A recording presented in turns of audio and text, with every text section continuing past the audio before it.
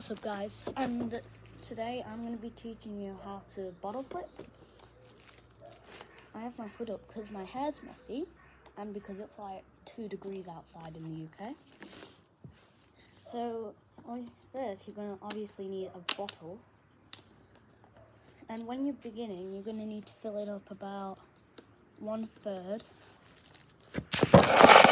And the trick to knowing how much you put in right is if you do it like 45-degree angle and it goes like this, then you've got enough water.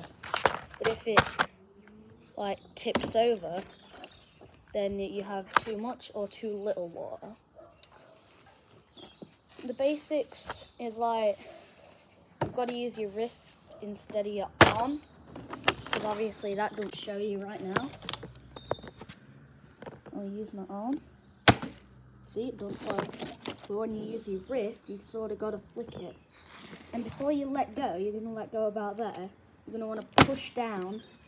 And what I mean by push down is sort of, so you're about to do it, and then you push it down, and that's going to make the rotation. So I'm going to do a demonstration here. Yep. See?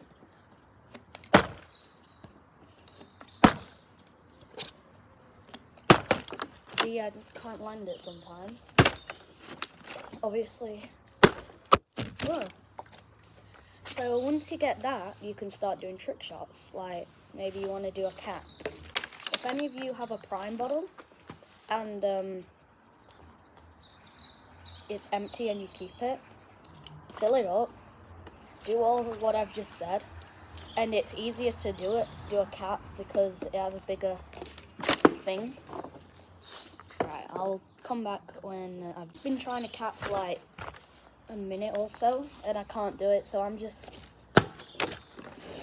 Okay, so basically you're just flipping it like that and it lands, but I can't do it. So I'm just going to cut it out of the video and show you the video of me doing it with a prime bottle, which is lemon and lime, so here we go.